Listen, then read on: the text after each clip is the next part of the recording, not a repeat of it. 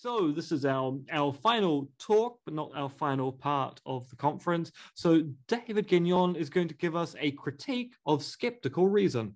Take it away, David. Thank you. Thank you. Thank you, everyone. So just to say briefly, this was a chapter that would have entered my dissertation work, but I decided it doesn't fit so well. So this is me finding use for it. So philosophical perspectives to conspiracy theories can be roughly categorized into three broad camps. As Dr. Dentith classifies them, they are that conspiracy theories are prima facie false, that they are prima facie false, but there is, or they are not necessarily prima facie false, but there is something about them that is suspicious and they should be approached reluctantly, or they are neither prima facie false nor suspicious on their own. So this essay explores each of these approaches, attending to the scholars of each camp and their diverging perspectives to reveal the antinomies implicit to their conflicting perspectives, signaling that none can lay claim to superiority over any of the others in their own terms. So upon presenting these approaches, I turned my attention to a fundamental similarity among them. That is, their hinging the validity of conspiracy theories upon their potential veracity. What this does, I argue, is foreclose an engagement of a conspiracy theory qua conspiracy theory, or that might reveal what someone like Bradich identifies as major social and political issues defining US and global political culture. So I put forward in a very butcherish way a critique of skeptical reason to supplant it with what I call, borrowing from Immanuel Kant, transcendental conspiracy theory research. Now, transcendental conspiracy theory research is not concerned with the truth of the conspiracy theory. Rather, it is concerned with the conspiracy theory in terms of those who espouse or deny it and its effective dimension, accepting that the conspiracy theory has, in Kant's words, not about conspiracy theories, of course, but as he writes, outside our thoughts, no existence grounded in itself.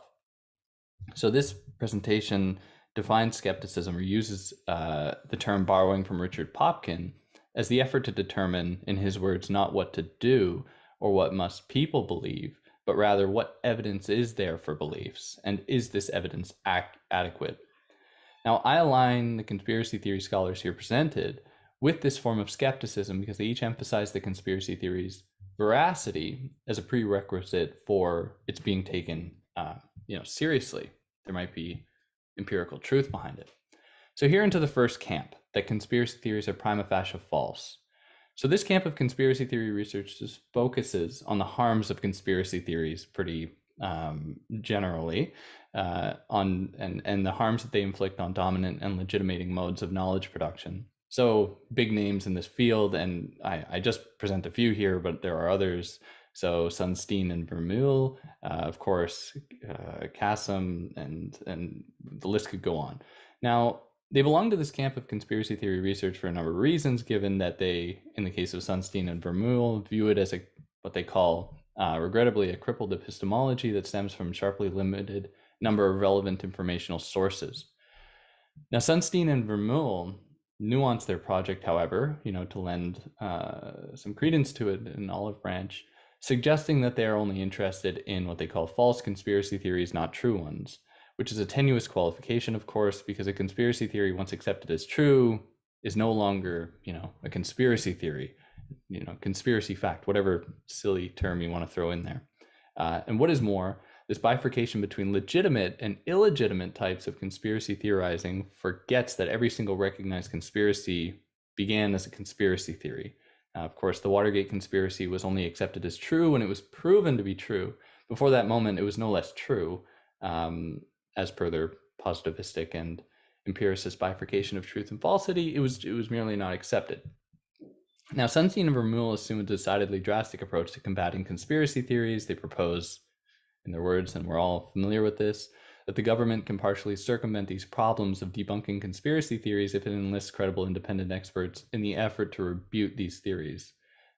Now, Ole Bjerg responds by accurately pointing out that Sunstein and Vermeule are essentially proposing that the government should, in their words, the government should do precisely what conspiracy theorists are claiming that the government is doing. Now, the irony of this proposal overshadows its present plea to combat the conspiracy theory. Now, while there are a few others who share this drastic stance to essentially put in government agents to crush conspiracy theory belief, there are many who similarly hold that there must be a direct intervention by legitimate authority figures to combat conspiracy theories by supplanting them with veracious data. And that puts us into camp 2, which, just going briefly through them, that is that conspiracy theories are not prima facie false, but there is something about such theories that make them suspicious. Now, this camp of conspiracy theory research asserts that conspiracy theories are not prima facie false, but there's something about them that makes them suspicious. And this position attempts to assess the conspiracy theories to some extent in their own terms. Now, if there are facts that might accompany it, they might be heard. But the point is that despite the conspiracy theory maybe not being disavowed outright, there's still going to be a general air of suspicion about them. They aren't going to be assumed to be any kind of legitimate form of explanation in any way, shape, or form. Now, in an effort to maintain a kind of equilibrium between humility and critical skepticism, for example, Ryan L. Keeley puts forward the distinction between conspiracy theories and unwarranted conspiracy theories. Now, as its name might suggest, unwarranted conspiracy theories are devoid of some of the hallmarks of legitimation, be they evidence, reason, what have you, and they should therefore be disavowed on the grounds that they lack the proper evidential basis for their acceptance. Now, this does not mean that he is completely generous with conspiracy theories. For him, they, in his words, embody a thoroughly outdated worldview. Now, this separation is difficult to accept because it obviates the problem that any warranted conspiracy theory must have begun as unwarranted, very similarly to what I said earlier about the first camp, or Sunstein and Vermeule. Now, this is a problem that intensifies when we ponder if Keeley is only interested in those conspiracies that have been proven to be true, which is an ironic criterion given the propensity of conspiracies to remain obscure. Conspirators aren't very interested in having their plots laid out and revealed. Now, this point is confirmed by Steve Clark, for example, when he states that none of Keeley's arguments against unwarranted conspiracy theories establish that unwarranted conspiracy theories are significantly less epistemically reputable than other social theories. Now, given such a point, it would appear as though he would be more comfortably nestled, or Keeley would be more comfortably nestled within the first group of conspiracy theory research, but he does, however, concede that conspiracy theories are not necessarily wrong because small groups of powerful individuals do occasionally seek to affect the course of history. Now, into the third camp, that is the camp that can also be more shortened into the particularist camp, that conspiracy theories are neither prima facie false nor typically suspicious. That is, they are a way by which to explain events that should be listened to, legitimated, and assessed on the basis of their evidential merit. Now, history is rife with conspiracies. Lee Basham, for example, suggests as much when he observes that in his words, the genocide against indigenous North and South Americans, the Jewish Holocaust, the Stalinist record show trials, and many others began with a conspiracy. Now, conspiracies are present social phenomena and have been necessary for many of the most atrocious acts in history to take place. And there is thus some credence and suspicion of any authority, for if they act maliciously or ignorantly, the outcome might have devastating consequences. Basham, in another essay, provides an extension of this sentiment when Basham writes that the background suspicion of most conspiracy theorists is that public institutions are and perhaps always have been largely untrustworthy. Conspiracies are ubiquitous, and their ubiquity makes their theorization a necessary component for a functioning liberal democracy. Now, this approach does not necessarily imply that all conspiracy theories, no matter how extreme, are a priori true. Conspiracy theories are approached instead as vessels for possible truth and should always be considered seriously and earnestly as a result. Now, this camp of inquiry differs from the previous ones in that it embraces a kind of skepticism about power and is therefore prepared to entertain any possible explanation of an event or broad socio-political economic phenomenon, not just leaving it up to government agencies or academic institutions to tell the people what they're allowed to believe in terms of events or phenomena. Now, the scholars within these three camps diverge drastically. Like, there's no reason to clump them into one neat category, obviously. But all their approaches gravitate around one crucial privileged possibility, and that is the conspiracy theory might be true. So the first camp recognizes that conspiracies have occurred and can occur, but a conspiracy theory should not be recognized as a valid explanation of any event. And they just should be, unless they're proven, they shouldn't be entertained. The second camp concedes that conspiracies are common phenomena and that therefore conspiracy theories are worthy of attendance for the possibility that may be correct. And the third camp posits the absolute necessity to avow conspiracy theories, for conspiracies are ubiquitous social phenomena. Now, while these approaches are insightful and of limitless value in conspiracy theory research, they all anticipate the end of the conspiracy theory with either it's being proven true or proven false or proven true. And we get this in other thinkers as well. Of course, Dr. Dentith, who supplied the foundation for gave us these three camps, or at least taxonomized them in that way, has also argued, in their words, that a reluctance to deal with examples of warranted conspiracy theories skews the academic debate on the rationality of belief in conspiracy theories. And so there is just, as we hear in many of these camps, there's just an outright disavowal of conspiracy theories as a possible explanatory mechanism for certain events.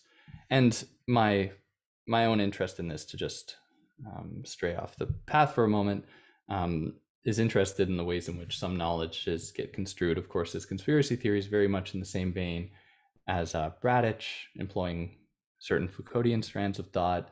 And I think about, for example, out of Madness and Civilization, when Foucault is describing the mental patient who describes how he is made of glass. And Foucault meditates on this to say that, well, the person who says that they are made of glass and claims that if they fall off a building or something, that they will be shattered, is not utilizing incorrect logical reasoning or fallacious logical reasoning. In fact, they are very much being sequential in their reasoning. They say, I am made of glass. If I fall off a building, I'm going to shatter. And their bones will shatter, of course. So there is a kind of rationale there.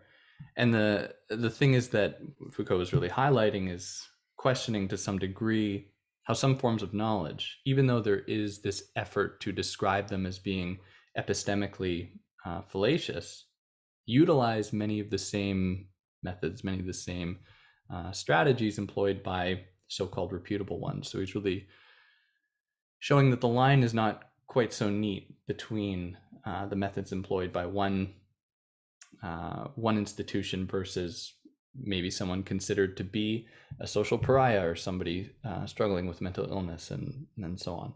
So the squabbles between these broad camps, and I'm drawing very much from David Cody's edited volume, which I'm sure many of us have read.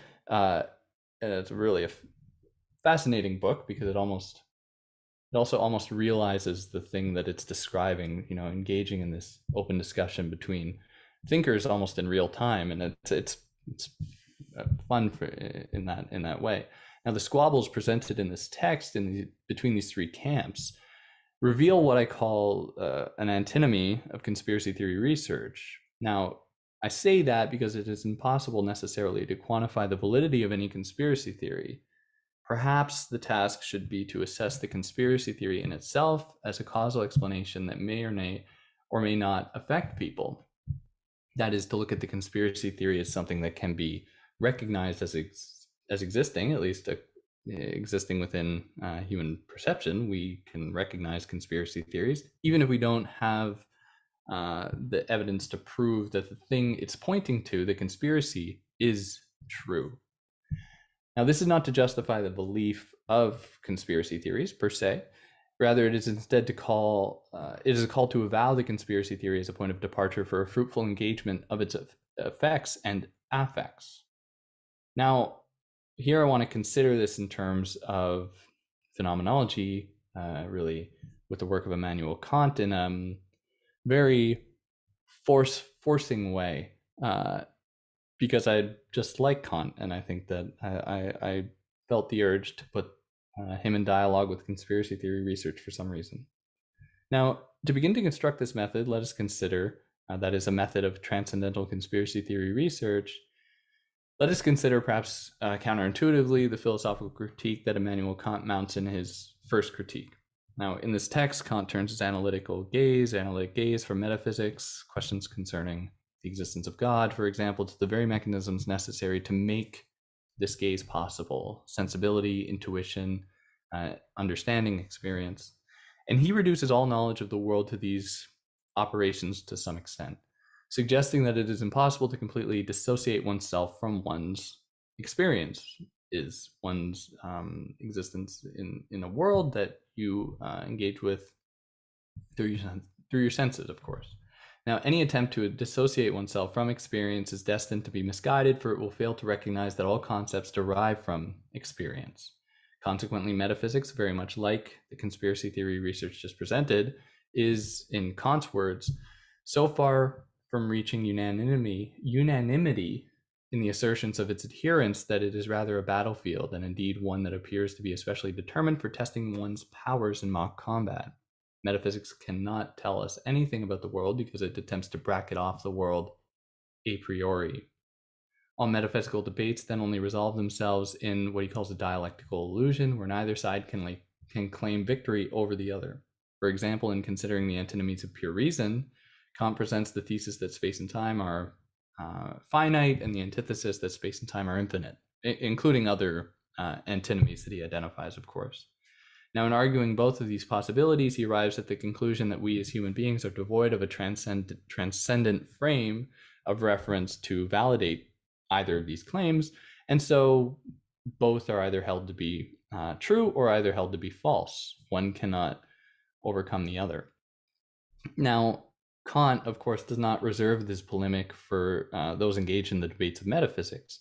Now, in considering the nature of objects in the world, he dissuades any attempt to uncover that the thing in itself, what is called the noumenon, which is because the world and anything in it is only perceived by human beings through our mediating our senses. And the object is never perceived by a perceiving being in the same way that the object exists in itself. And it never really, as in the case of humans, we never appear to ourselves or experience ourselves in the way that we are as noumena, of course.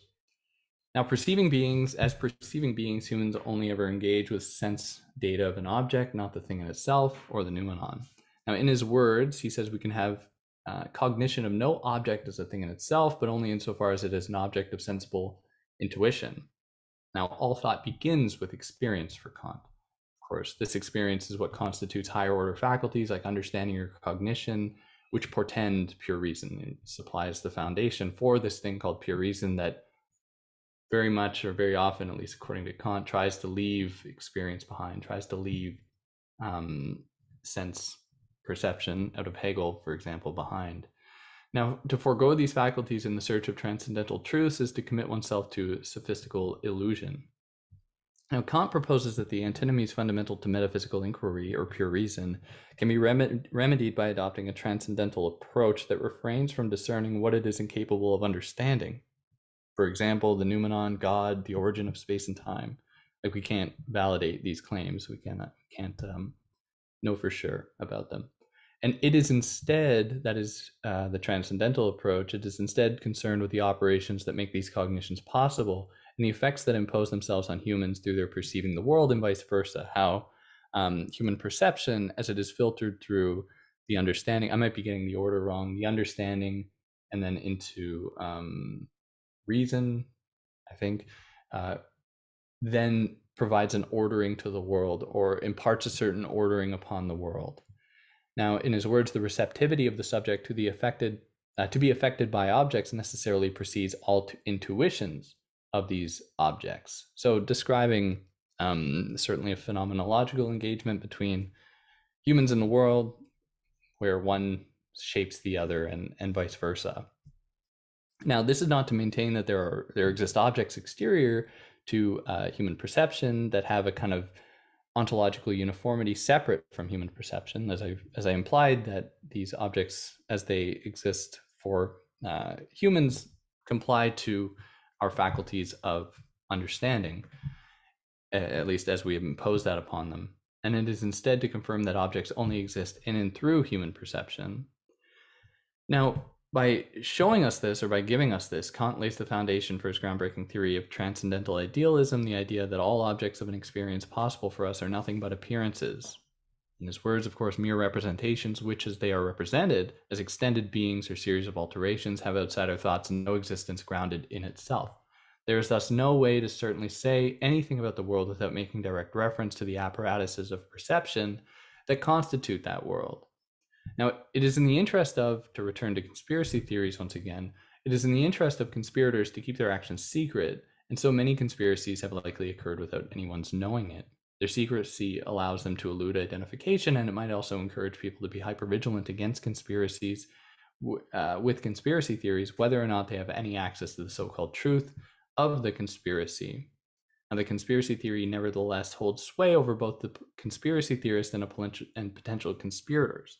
We might think about Pizzagate here.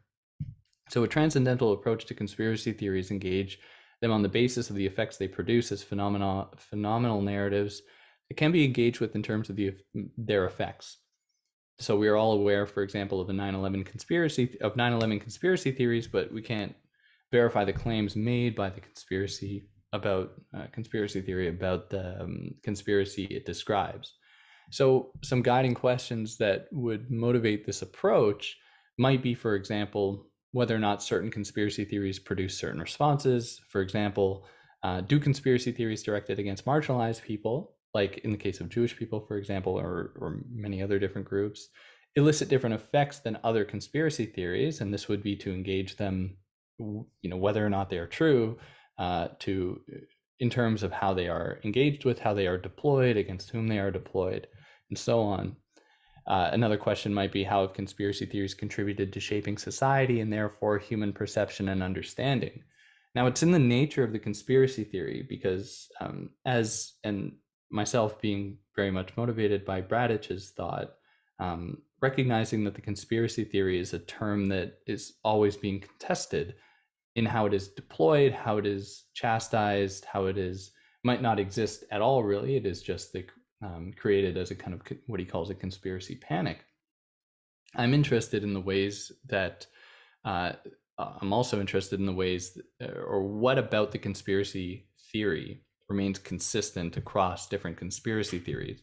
And there are some guiding axioms of the conspiracy theory.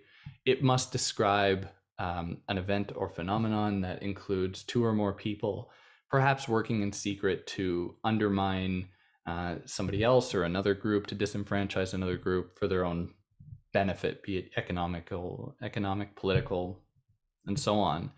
Now, it's in that very that element of conspiracy theories that opens up a certain possibility for reactions. And I entertained briefly the idea of going into a part discussing the origins of human civilization and coming out of a cooling period on Earth when crops were growing up everywhere, and suddenly people were like, before they even had agriculture, were saying things like, well, it would be really bad if there were people on the horizon, those conspirators that we don't know are there, were to come and take our stuff. So we better put up some walls to make sure that doesn't happen, which relates to, I believe it's James Scott's idea. I think it's called Against the Grain. Anyways, the anthropological idea that walls came before agriculture. So people were scared of conspiring foes before these foes could be verified or proved to be there. And this is also adduced by the fact that many of these early walls or these early state formations, their walls are undamaged by battle, signaling that the reason that these walls were erected, was likely because of an inexistent threat. But that doesn't mean that the belief in this threat, in the form of a conspiracy theory, didn't have some effect, didn't produce certain outcomes. And it is in the nature of the conspiracy theory to want to perhaps amplify the intensity of the conspirators, to, as we heard briefly in the last presentation and in the question too, there's kind of, in the question section too, there is a desire to make the conspirators out to have kind of supernatural power. And what that does is less, I think, in part to bolster the conspirators as it does to motivate a stronger defense against those conspirators, which motivates then stronger group solidarity against this potentially threatening other. And we see examples of this as well in Plato, when Plato is describing, for example, the Amazonian women who are always on the horizon, potentially going to invade Greece. And he uses this as a way by which to justify Greek women entering the army, to say that, hey, if these Amazonian women can do it, why can't our women be part of the military? Essentially using this conspiracy theory of Amazonian women to justify that they themselves should intensify their defenses and become themselves eventually probably the target of a conspiracy theory, that they are growing too strong and they're going to threaten nearby regions and so on. So those are a couple of questions that might motivate or encourage a view of conspiracy theories in themselves, what they do rather than whether or not they're true. Another one might be how does belief in conspiracy theories intensify or recede depending on who communicates them, or depending on which medium they might be disseminated.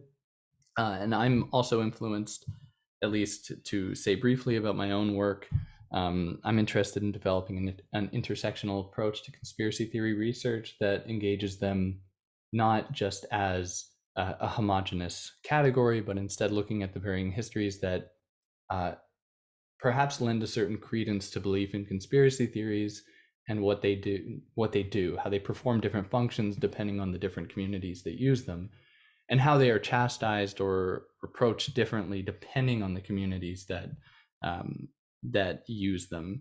And I draw upon different examples. Of course, I say that Alex Jones's conspiracy theories are different than, for example, Spike Lee, who's on the record saying that AIDS is designed in a lab to depopulate Black people in the United States and all across the globe, drawing these distinctions between them on the basis not of saying like one is more empirically true than the other, but rather that they exist differently within a certain economy of meaning. And these are just essentially some notes towards this possible approach and what that might look like. And I thank you for entertaining me here.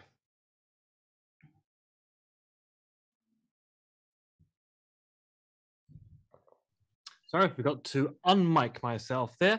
Thank you for that, David. Very interesting talk. It's been almost, actually slightly more than 20 years since I've done any work on Kant, and I was always much more of a Hegel person than a Kantian, truth be told. So there's a certain amount of having to dredge up memories of Kantian philosophy as we wait for people to put their questions into the Q&A.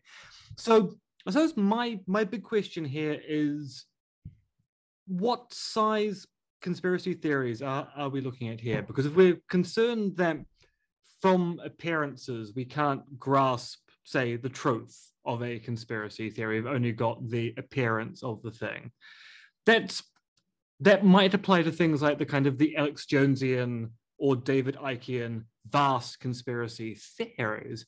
But if you have a definition of a conspiracy theory that also includes things like surprise birthday parties, political coups being examples of conspiracy theories, you might go, well, actually, the appearance gives you everything you need to know. The conspiracy theory is pretty obvious as to what it is. There are no mysteries going on there.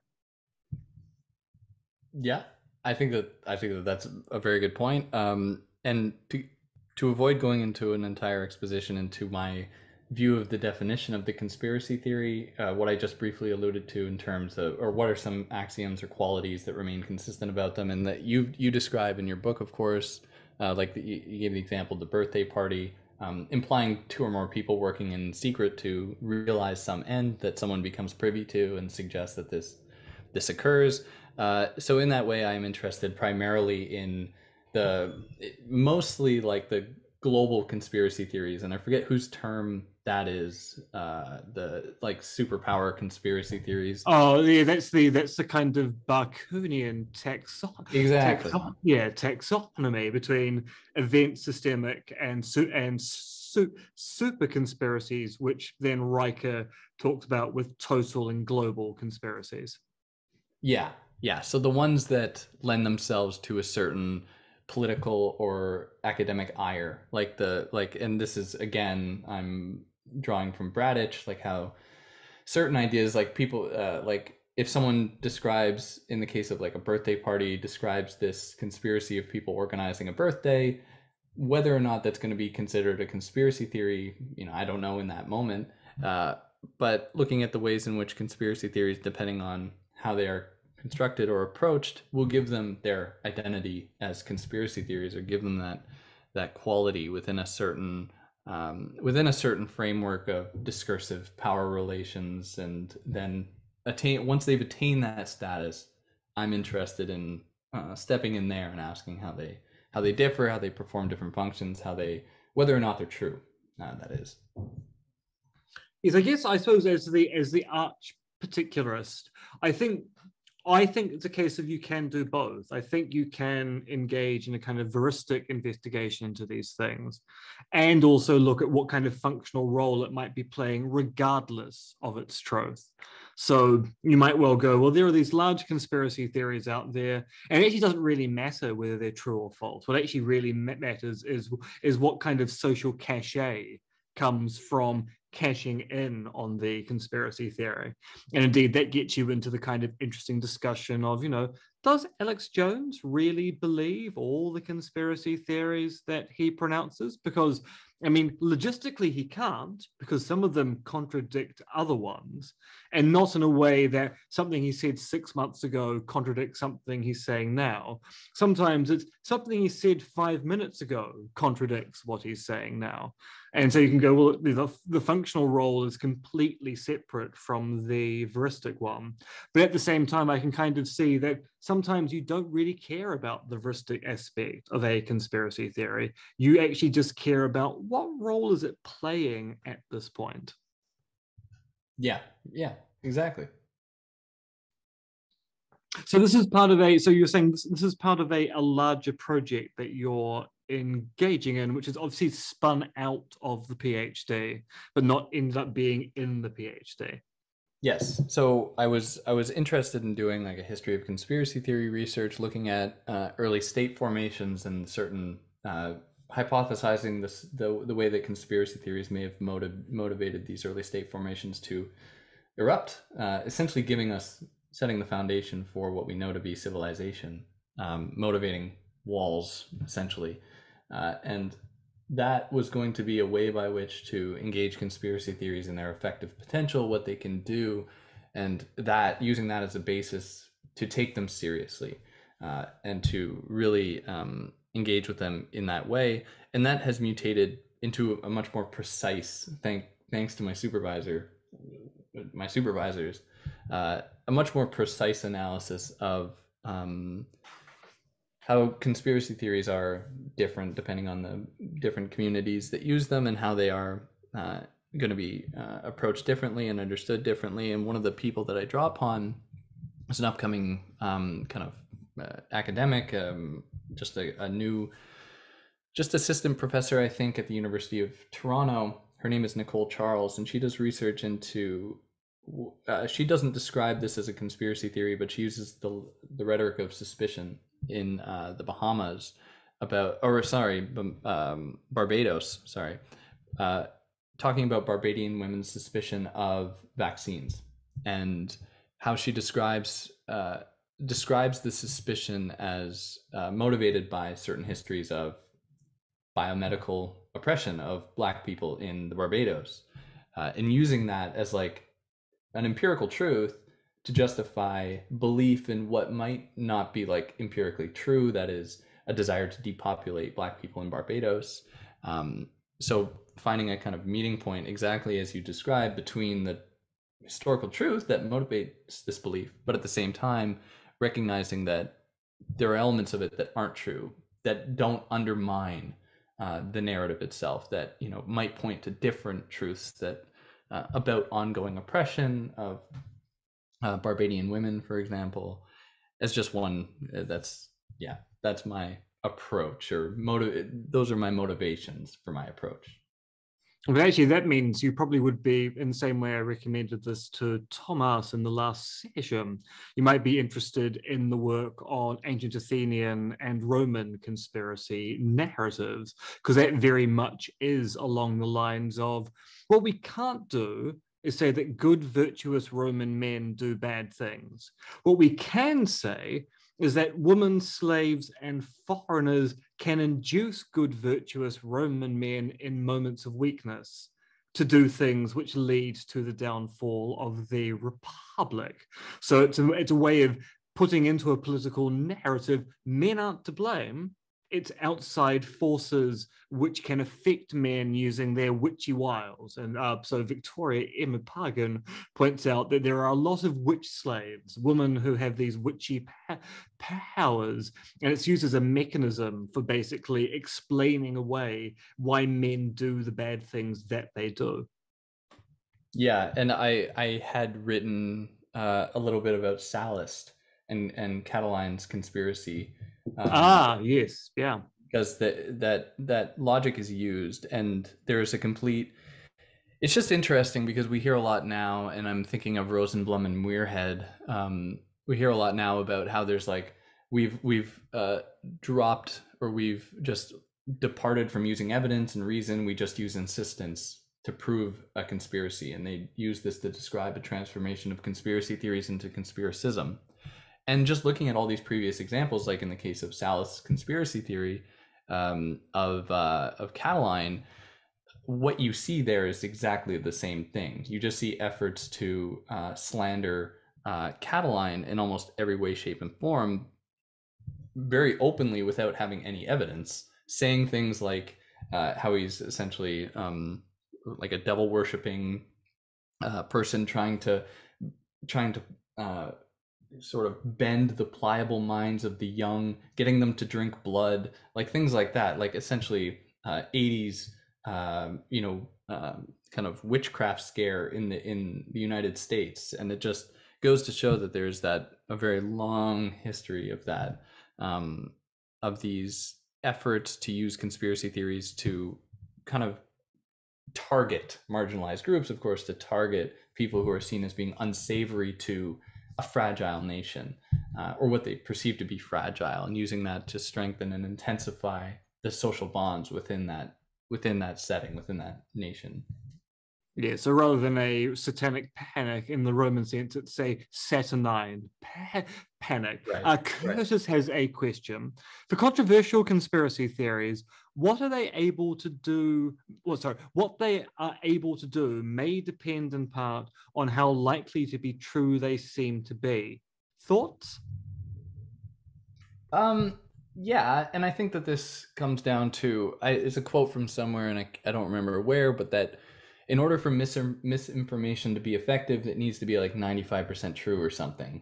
And I think that there is a lot of, it does help when it can be, it does look to be true. Now, for it to look to be true demands an interrogation of what evidence can look like. And I think that this can often go down cultural lines. So for example, in the case of like anti-Semitic conspiracy theories, just by saying that Jewish people are working as a world conspiracy, even though there's no evidence for that, because there's already this cultural belief that that is true, then lends it a kind of credence by virtue of its inert existence within that cultural paradigm. And so all I'm saying is that I agree, but it also demands an interrogation of what can be used as evidence and what is acknowledged and recognized as legitimate evidence of a conspiracy, and how it isn't always like empirical, so to speak. It can go down cultural or political lines.